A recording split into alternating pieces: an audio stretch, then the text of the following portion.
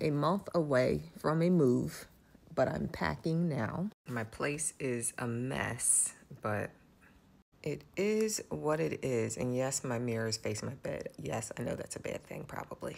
Doing my content a little different these days. I want to start doing my content a little bit different because if I got to sit in front of this phone and answer questions, which I love doing, I love answering questions and like giving advice, even if it's bad advice. So if this is bad advice, sorry in advance. But like, I love talking to you guys, but I have a whole day that I need to be doing stuff. And there are times where I will sit in front of this phone and just be talking to y'all. So y'all are going to have to just join me for my day.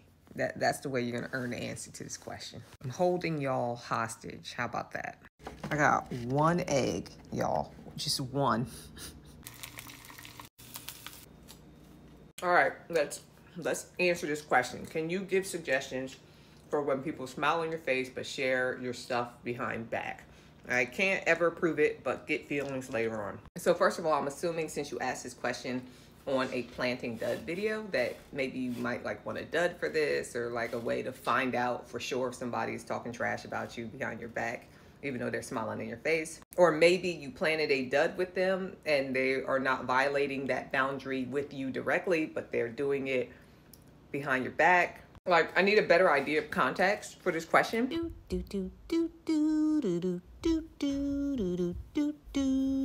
So I'm going to assume that your question is how to prove that the person who's smiling in your face is sharing stuff about you behind your back. Just give them bad intel. Allow me to elaborate on bad intel. What I mean when I say bad intel is just something that's not important. Does not have to be a lie. If you don't feel comfortable lying, do not lie. But if you're comfortable lying, go ahead and give them a lie. The main objective is to make sure that this information that you give them is very distinct so that when it gets back to you, you will recognize it. And the only reason I'm saying when is because everybody talks about everybody. I know that sounds very pessimistic, but it's actually not. I had to make peace with that a long time ago. I never plant duds to see if people are talking about me behind my back. I just assume everybody is. And that's another thing that keeps my oversharing in check. I don't say anything to anyone that I don't expect to hear back at some point from someone else. The main reason that I plant duds is to see who would try to directly hurt me. Like if I tell them something, they're going to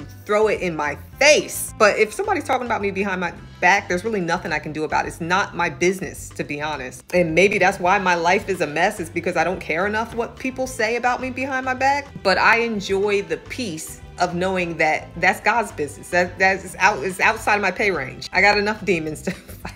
And every time I've tried to clear my name from somebody talking trash about me, I've always made it worse. That's how I know it's out of my pay grade. I was not trained to do that job. So personally, as far as I'm concerned, those are not the kind of duds that I like to plant. If you've heard anything bad about me, it's probably true. Guilty as charged. Anyway, back to the video. I don't know if this has to do with my age, but personally, if I already had that gut feeling, I just assume that that's what's happening. And if I already assume that's what's happening, I treat the person very openly in a way that lets me know I do not trust them. If they ask me for information that is not pertinent to them, I will let them know this information is not for you. I don't even plant good duds with these people. I will plant the worst dud possible. Okay, funny story. There was this girl that I absolutely had no respect for because I found out she was awful. And so I had ran into her while I was with a friend of mine who was a guy. Platonic friend. We were not in any kind of relationship. However, I knew that with this particular girl, if she even sees you with a guy, she's spreading rumors all around campus. So she saw me with this guy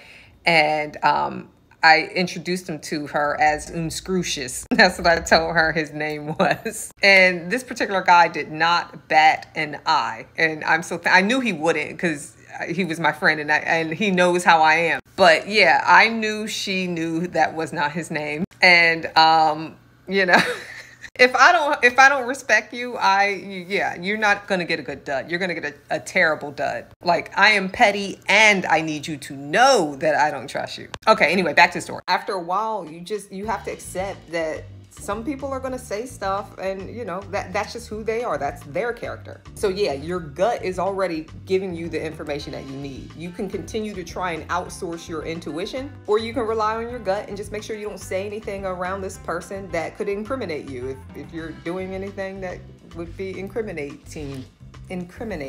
One thing that I want to emphasize when it comes to the dud test, for me, I'm planting duds to make sure that that person is not going to violate direct boundaries with me.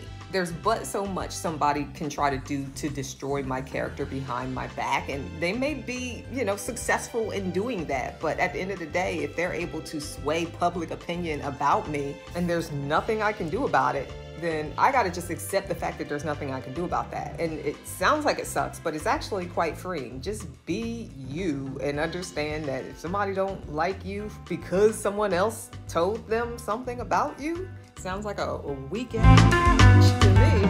Also, when it comes personally to people talking stuff about me behind my back, sometimes people need to vent. You know what I'm saying? So sometimes they need Lizzie B was getting on my goddamn nerves today. Sometimes they need that. I'm not gonna deny a person the opportunity to be able to, let it all out, whatever. So yeah, I hope that answers your question. Long story short, trust your intuition. Don't say anything around this person that you think would be harmful to you if they share behind your back. And if you want to plant false information with them, you can do that too. But the key is to always go with your gut. Okay, so back to the move. I have been getting ready to get everything together so that I can move. Where I'm moving is still very much up in the air. However, I like to stay ready, so I don't have to get ready. And there are a few things that I dislike more than moving, so I try to make sure that my moving process is as smooth as humanly possible. That's why I give myself as much time as I need. Additionally, things have been very stressful for my furry daughter because I've had to take her to the vet more than once this week. And if you've seen any of the TikToks I've made about her, you'll know that she is very antisocial. Bye. Okay, I said bye. Bye. Okay. Regardless, we are both having to embrace our discomfort, which is actually a good thing.